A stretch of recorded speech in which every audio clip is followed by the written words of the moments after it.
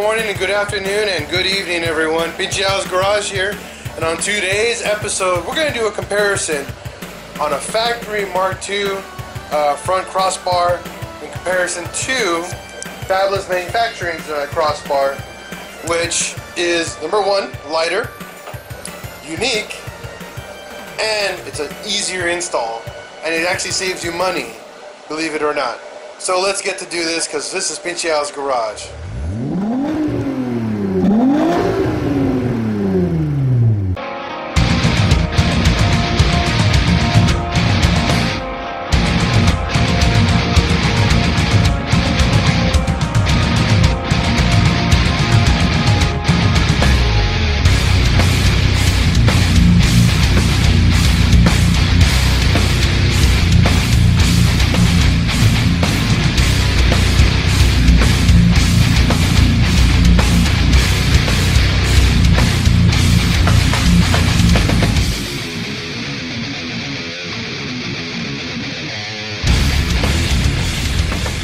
You guys can see here, this is a factory front crossbar or cross member. This is Fabless Manufacturing's cross member here. Now, what's really cool about the factory one, obviously number one, it has the radiator support, it has the motor mount here, but look at the difference in the amount of metal to begin with.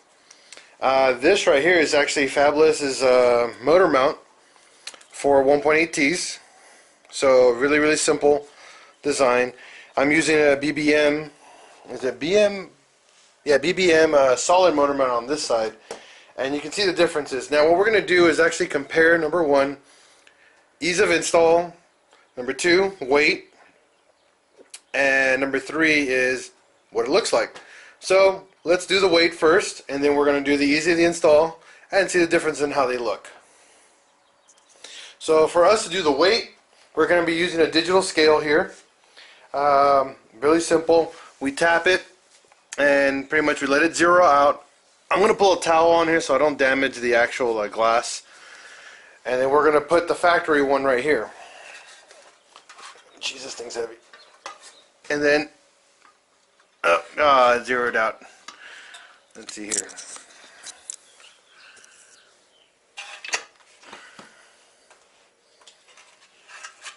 And then we're going to put this bad boy right on top. Now 21.4, I don't know if that's accurate, but we're going to zero it out again, and we're going to see if we can change the weight by putting it vertically.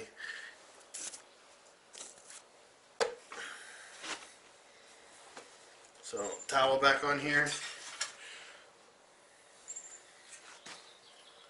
So I'm just holding it in place. 21.4. So that's the weight on the factory one with the solid motor mount on it. So now we're going to do Fabless and see what Fabless weighs.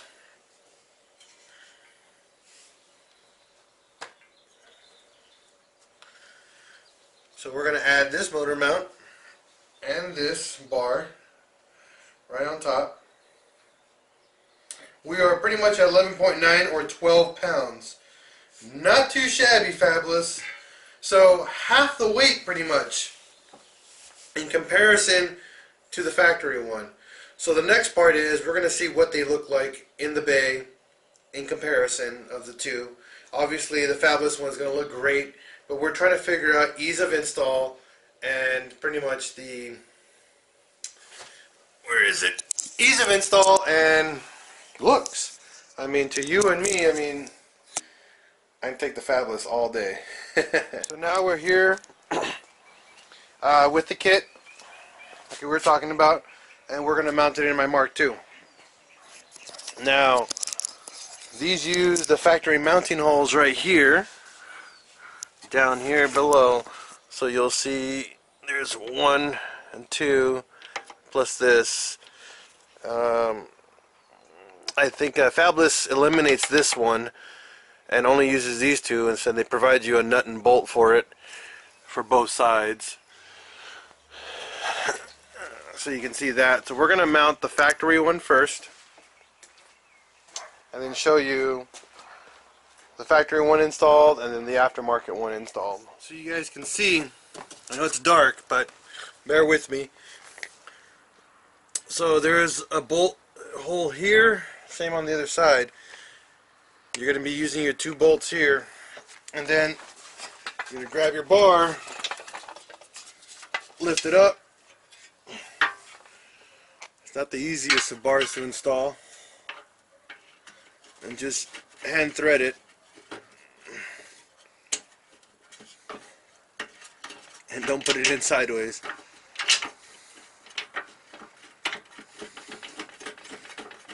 Now, like I said, this is an easy one to install because there's only 2 bolts to get the bar started.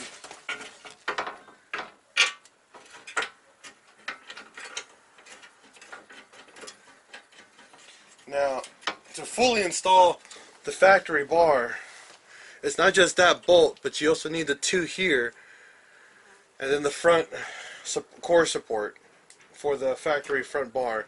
Now on Fabless, we're going to show you the difference here. So you can see it's bolted on. There's still two more holes to go to get this bar fully bolted in.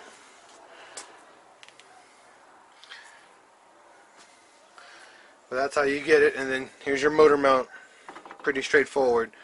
I mean, it's not hard, don't get me wrong, I'm not going to say it's hard, but the Fabless one requires a little bit more bolts, but it's actually a better option. Now that I showed you the factory one, so now to install the aftermarket one, you will need your front support, plus the actual lower crossbar. The reason why you need the front support is because they have the 2 nuts right here that you need to bolt in the bottom one. Since the new one no longer uses that bolt on the side, we have to use this front bar to get it installed. Very simple, and I'll show you. And actually what's cool about this, it kills 2 birds with 1 stone. You get that in, mounted, done. My only recommendation is when you're going to put your motor in, install your motor in first, and then mount this bar after the fact. Do not try to put your engine in while this is in here. You don't have enough space, and you can damage your paint, which is really vital, especially if you did a shave bay. You really want your paint to be as clean as possible. So next we're going to install the big beam, the front beam. Oh, before I forget, there's 2 bolts here you need to take out as well. These line up the bar up in front. So you get this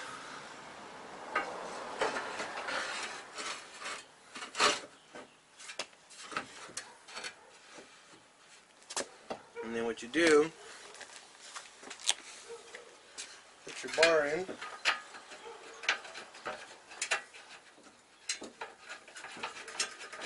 just like that, and do the other side. Now that we got our main bar, the front bar mounted, the next part of the job is actually to put in your actual lower bar. Really cool. Like I said, really simple.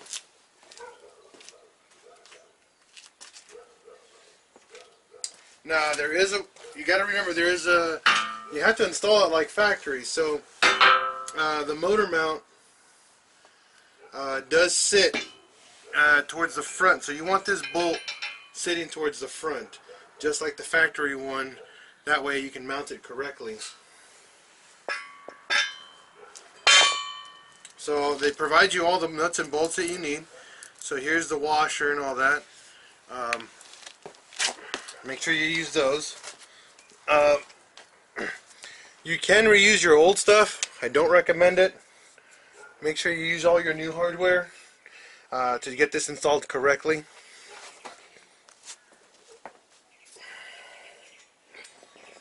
Pretty much you're going to lift, get this up here.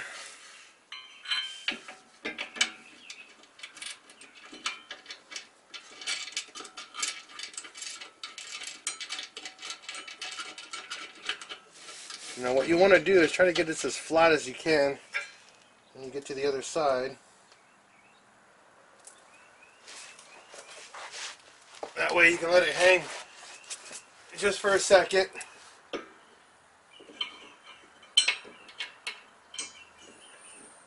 And install the other one.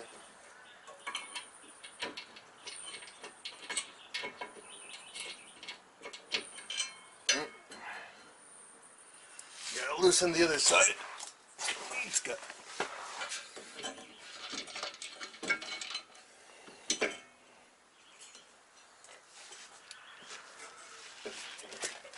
a little bit of play because this fits pretty dang snug.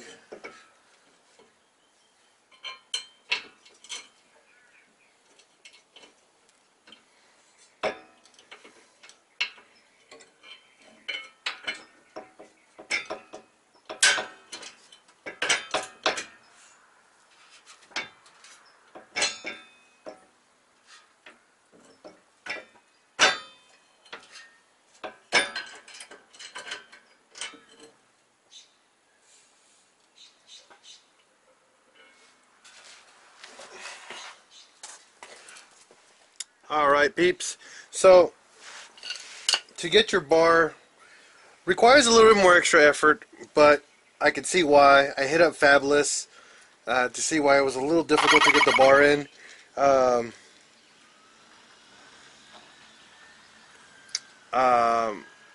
And the issue was that, you know, some cars, as Pete explained to me from Fabless, that some cars, you know, are older. Sometimes the frames are a little different in size. So the bar, even though it's the exact size, the body might not be. So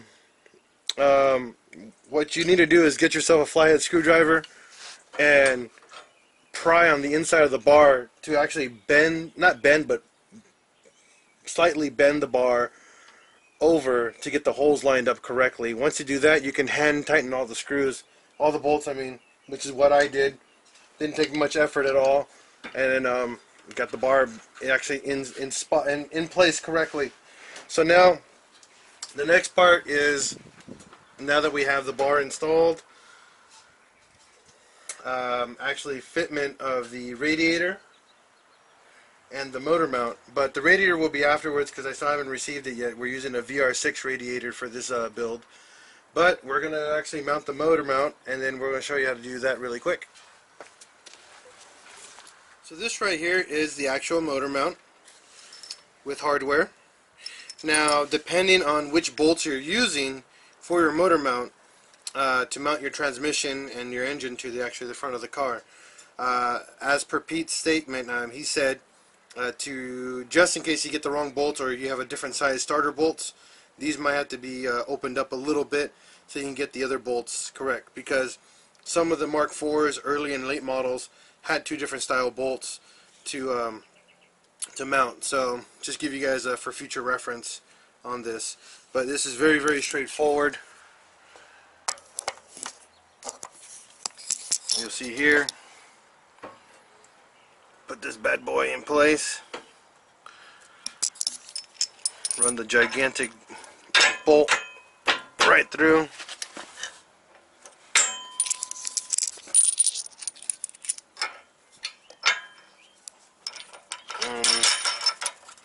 Tighten it down. So I don't know yet 100% if it's like this or the other way around until I get the engine in here. So there's that. Once the engine's mounted, then we'll actually see correctly where that actually goes. But beautiful, beautiful bar. Way less stuff inside the bay. Very, very excited for it. So the next thing I'm actually going to do is get the actual front end on here. And I got another part that needs to be installed. So I'll get that going next. But for right now, this Fabless bar is amazing. I'm already loving the amount of openness in here. I might actually figure out how to fabricate a belly pan underneath here so I can keep the bay more dust free over time, since it is a black engine bay. We're going to need to figure that out. But thanks for watching this episode of PincheAls Garage, and stay tuned for so much more, because we have so much more coming to finish this Mark II up finally. Next time you guys see this, it will be painted and ready for the streets and for car shows, because this is going to be a very cool build once we're done with it. Peace out.